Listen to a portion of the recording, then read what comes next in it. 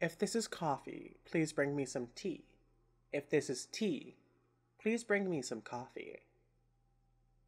Abraham Lincoln. Good morning, recruits! Today we have a special SCP that any of you beverage aficionados will absolutely love. SCP-294, aka the Coffee Machine. If you have ever had a hard time finding exactly what you want to drink, well, your problems will soon be gone. Let's get into it. SCP-294, Object Class, Euclid. Special Containment Procedures. There are no standard special containment procedures on file for item SCP-294. However, only personnel of security clearance level 2 or higher are allowed to interact with it. See document SCP-294-A. SCP-294 is currently being stored in the second floor personnel break room and is monitored by 2 guards of security clearance level 3 at all times. Description: SCP-294 appears to be a standard coffee vending machine, the only noticeable difference being an entry touchpad with buttons corresponding to an English QWERTY keyboard. Upon depositing 50 cents USD into the coin slot, the user is prompted to enter the name of any liquid using the touchpad. Upon doing so, a standard 12-ounce paper drinking cup is placed and the liquid indicated is poured. 97 initial test runs were performed, including requests for water, coffee, beer, and soda. Non-consumable liquids such as sulfuric acid, wiper fluid, and motor oil, as well as substances that do not usually exist in liquid state, such as nitrogen, iron, and glass, and each one returned with a success. Test runs with solid materials such as diamond have failed, however, as it appears that SCP-294 can only deliver substances that can exist in liquid state. It is of note that after approximately 50 uses, the machine would not respond to further requests. After a period of approximately 90 minutes, the machine seemed to have restocked itself. It is also interesting to note that many caustic liquids that would have eaten through a normal paper cup seem to have no effect on the cups dispensed by the machine. Testing is ongoing. As suggested, SCP-294 was to the second floor personnel break room as a money-saving venture. Following Incident 294-01, guards were stationed at the item as a security clearance became necessary to interact with it. Document SCP-294-A regarding Incident 294-01. On August 21, 2005, Agent Joseph attempted to use item SCP-294 to obtain coffee during his allotted break time at 9:30 a.m. At the request of Agent to see what it would do, requested a cup of Joe from the item. Moments after confirming the selection, Agent Joseph began to sweat profusely and complained of dizziness before collapsing.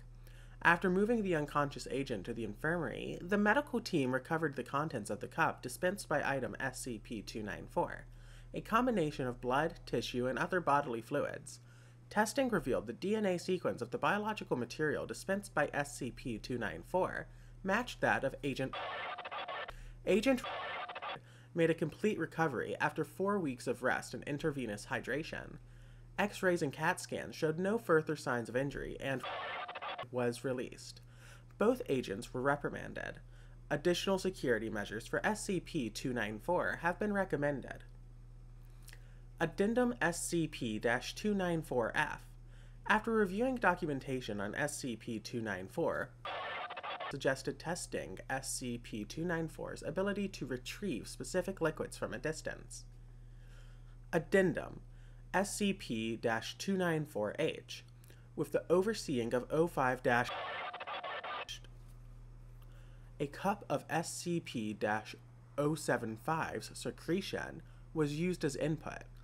The product was proven to be the requested liquid and the cup was able to successfully contain the material. However, the report for incident 075-07 was acknowledged 2 hours after the test. See Addendum SCP-075-M. A containment procedure breach had occurred exactly the same time this test was taking place, waking SCP-075 to its active stage. It was able to secrete an amount of basic solution equal to the capacity of a coffee cup before emergency containment procedure was applied, and it was rendered passive. The liquid was not found in the post-incident investigation. Addendum SCP-294-I. Researcher punched in a request for cup of gold. The machine dispensed a cup of molten gold. Researcher requested similar precious metals with the same result. Addendum SCP-294-J. Researcher punched in, from a safe range, request for a cup of anti-water. The machine hummed briefly, then displayed out of range on entry pad. It is theorized that SCP-294 has a limited range of collection and cannot reach into alternate universes or dimensions. Addendum SCP-294-K. Researcher punched in request for diamond. SCP-294 briefly hummed, then displayed out of range on entry pad. SCP-294 gives this result for all solid substances. As diamond is a solid crystalline form of carbon, it appears that the machine will not dispense liquid carbon, as this does not result in a diamond. When cup of carbon was subsequently punched in, the machine dispensed a cup of liquid carbon. SCP-294 was immune to the damaging effects of the dispensed liquid. Addendum SCP-294-M. Testing for range of SCP-294's capacity for retrieval has been initiated. A unique compound has been formulated, composed of undisclosed ratios of brand bleach, brand cola, met-RX powder, and garam malaza. The fluid was created and placed in a sealed container 25 meters away from SCP-294. When requested, the fluid was dispensed. An equal amount of the mixture was no longer present in its original container. Addendum SCP-294-0-01. Researcher under observation of Level 4 personnel keyed in a request of the best drink I've ever had. SCP-294 dispensed a fluid similar in appearance to cola. The researcher identified it as a mixed drink he recalls having at a bar during his bachelor party, and was convinced it was the best drink. Did not know what ingredients were in the drink besides rum and cola. Further tests are scheduled to ascertain how SCP-294 gathers information. Addendum SCP-294-0-01A.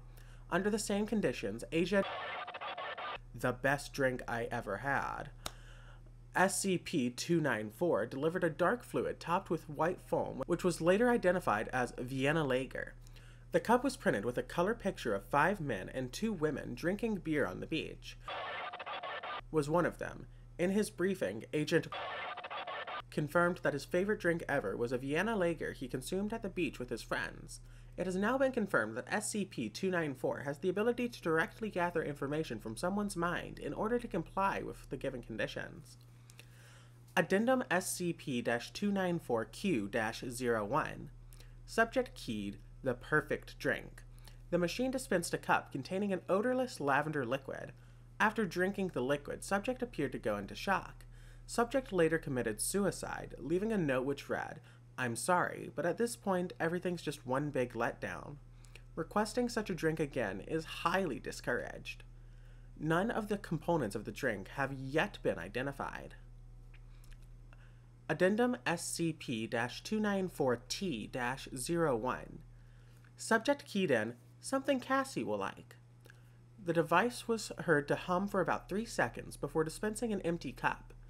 Printed on the side of the cup was an image of a traditional soda fountain glass, filled with something brown, and topped with whipped cream.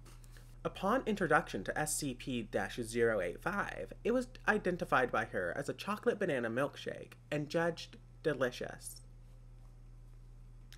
Addendum SCP-294-W. Researcher keyed in request for a cup of music. SCP-294 produced a clear, sparkling fluid that tasted vaguely alcoholic. Following ingestion, subject reported feeling and not hearing a continuous rhythm and demonstrated the ability to move and even dance with a certain fluidity that he had not previously shown. Testing on other abstract concepts is continuing. Addendum SCP-294-AB. During a mass security breach, Agent requested a cup of pertinent medical knowledge. While taking shelter inside the second-floor break room, of the 4 agents in the room, Agent was the only one who was not injured. SCP-294 poured a cup of clear green liquid. Following ingestion of this substance, Agent began mending the other agent's wounds in a manner consistent with Foundation medical training. Agent no longer has the medical training that the liquid provided, and other attempts to recreate the effect have failed. The agent has speculated that this event was an emergency measure taken by the object to ensure self-preservation. Addendum SCP-294-AC. Dr. requested My Life Story from SCP-294. SCP-294 made humming noises and shook violently for approximately 3 minutes before providing a highly viscous, opaque black liquid. Upon consumption, Dr. reported that he remembered everything that had ever happened to him. Following this test, Dr.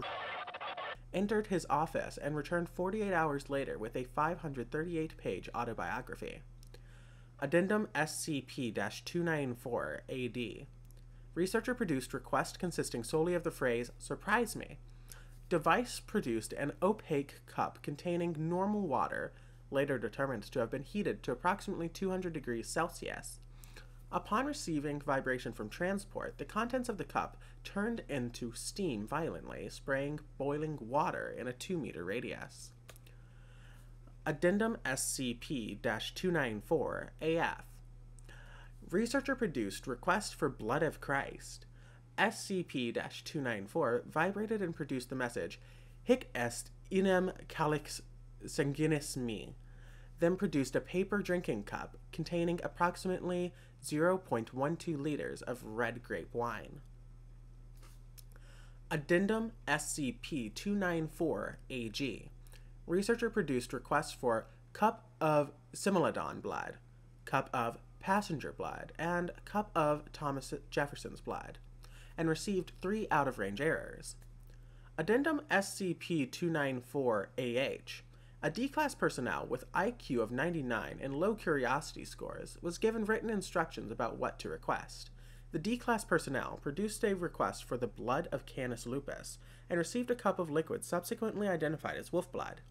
The D-Class personnel next produced a request for saliva of Equus ferus cabilis and received a cup of liquid subsequently identified as horse saliva. The D-Class personnel next produced a request for urine of Phascolortus cinereus and received a cup of liquid subsequently identified as koala urine. The D-Class personnel next produced a request for cerebral spinal fluid of Phobermus pattersoni and received a cup of liquid currently undergoing analysis. It is to be noted that Phobermus pattersoni went extinct during the late Miocene epoch, approximately 8 million years ago. Addendum SCP-294-AI. Dr. King produced request for a cup of room temperature superconductor and received a cup of apple juice with seeds floating in it. Addendum SCP-294-AJ.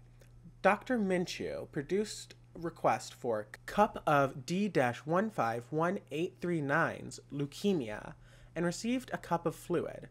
The fluid was microscopically examined and found to contain leukemic blast cells, which were a genetic match to D-151-839.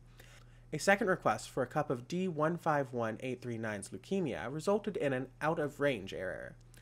D-151-839 was subsequently found to be free of leukemia. However, within 15 days, the leukemia had recurred. Other SCP-294 experiments are currently awaiting approval. Well, recruits, I hope you enjoyed that lecture, but looks like I need to drop by the level 2 break room. As always, secure, contain, protect.